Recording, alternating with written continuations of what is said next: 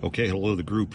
Hello to the YouTube. This is John Sturr talking to you from Apex, North Carolina. I'm here visiting my brother for a few days, and he wanted to get in some fishing.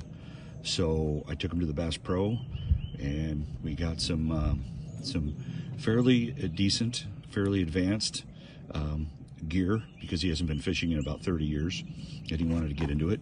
And once you know it, I didn't bring any of my gear because I didn't think we were even going to consider fishing. So we got the Bass Pro Micro Elite. It's a fairly decent reel, ultralight reel with 7-ball bearings. It's fairly lightweight. Drag is at about 6 pounds. Mono, what we put on it, we put on 4 pound, but mono is rated at 6 pounds, 180 yards. So good stuff. And then we're using regular tried and true trilene 4 pound. What I wanted to show was the reel as an option for purchase. I don't know, could be made by Daiwa, who knows. Ultralight series, and the other great thing, as I'm doing this one-handed, it has the anti-reverse switch on the bottom, which is very similar to Daiwa type reels. No complaints. Smooth. The handle folds up. Yeah, I think it's going to be a very good performer for what it is, and for the exploration of trying to figure out, you know, what you want to get. But this is going to get him on the stream to experiment and do things. The rod is a $60 rod. It's the graphite, what's that say, R1T, as I look, yeah, RT1, 5.6, and it's rated 1/16 to 1/4, 2 to 8 pounds, as I'm looking for the writing, if it can focus, and it probably won't focus. It's the GSS 56LS-2 lure weight 1/16 to 1/4 ounce, line weight 2 to 8 pounds. Power is light action fast. Like the rod, I like the cork handle. Still has its the labels on it. 2-piece. The guides, they could really improve this rod if they used a stainless steel guide instead of, I don't know if these are alkanite or I don't know what they are, but no complaints.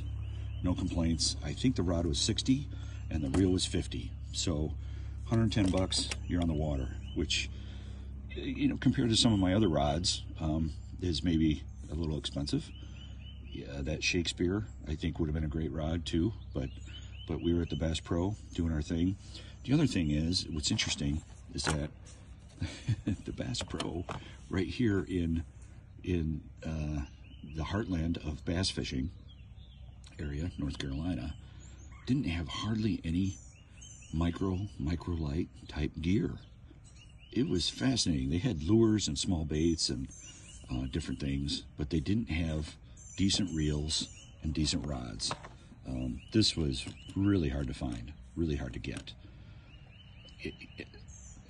I don't know. It's fun to go to different tackle stores and see what's going on, see what they have, see what they stock, and just kind of check things out. So I'm glad I did. And this area of the country, passing bass boats all the time on the highway.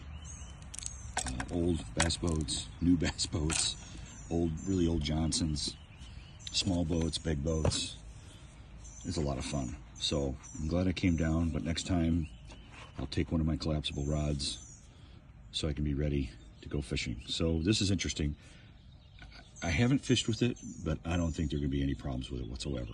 So I'm going to give this a highly recommend, especially if you're on a budget and you're trying to find something that's really good stuff. Like I said, 7-ball bearings, and it's a really smooth reel. So pretty impressed. It's always fun when you're constrained, right? When you have something that you need to fit into a certain space and you figure it out. In this case, it's obviously money. You know, it's money and not knowing what to get. Right? Not money isn't great, but money is in dollars. So you try to do your best, and you look at what's out there, and you make a decision, and you go with it. No complaints. All right. Cheers to the group. Thanks for watching. Please like and subscribe, of course. It means a lot. Numbers are coming up, and trying to, work on jump through all the hoops to try to get monetized to make some money. And I hope that Trilene and Bass Pro are looking at this stuff, because it's important to know what your products are doing and who's getting them. All right, cheers.